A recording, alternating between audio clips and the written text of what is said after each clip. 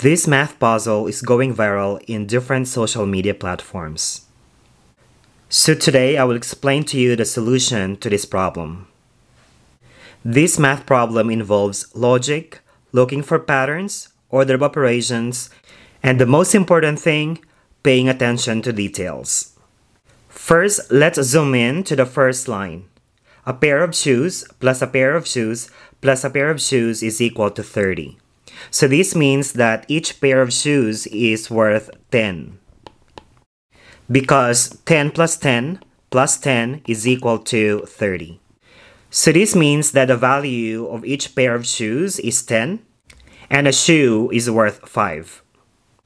Now let's zoom in on line 2. A man plus a pair of shoes is equal to 20. In the previous line, we learned that the value for a pair of shoes is 10. This means that the value for each man is 5. So 5 plus 10 is equal to 20. Now let's zoom in to line 3. For line 3, a pair of strap plus a pair of strap plus a man is equal to 13. In the previous line, we learned that a man is worth 5. This means that each pair of strap is 4, because 4 plus 5 is equal to 13. Since each pair of strap is worth 4, that means that one strap is worth 2. Before we begin with line 4, let's have a recap. A shoe is worth 5. A strap is worth 2. A man is worth 5. So this means that a man with a pair of straps and wearing a pair of shoes is worth 19. Now let's have line 4. Line 4 is the tricky part of this problem. You really have to pay attention to the details. Notice that the man is wearing a pair of shoes and also holding a pair of straps. We learned that the value for each shoe is 5. We also learned that each strap is worth 2. Since the man is wearing a pair of shoes, that's 10. He's also holding a pair of strap, that's 4. And the man himself is worth 5. So this means that the value of the second figure is 19. So now we have 5 plus 19 times 2.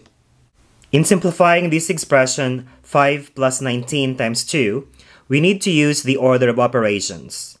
And in this case, we need to multiply first 19 times 2, which is 38. And then we add 5 from 38. So the answer is 43.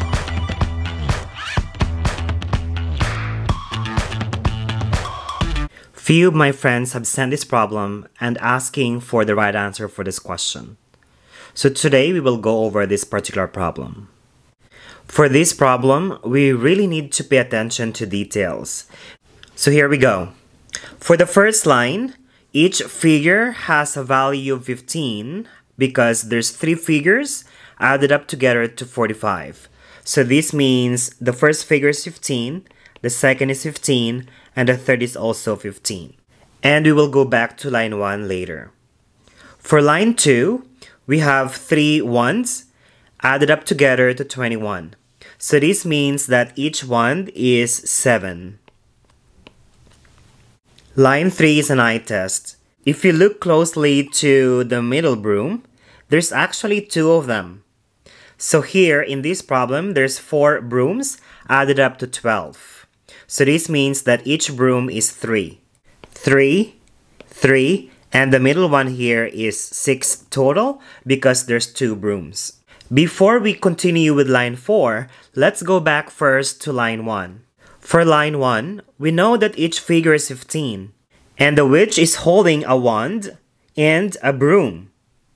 And we know that each wand is worth 7, and each broom is worth 3. So 7 plus 3 is 10. This means that the witch value is 5. So now we're ready for line 4. Each broom is worth 3, plus the value for the witch without a wand and without a broom is 5, times Also be careful on the third figure here because there's a double wand. Since there's 2 wands and each wand is worth 7, that means that is 14 total. So using the order of operations, we need to multiply first 5 times 14, which is 70, and then we need to add the 3. So the answer for this problem is 73.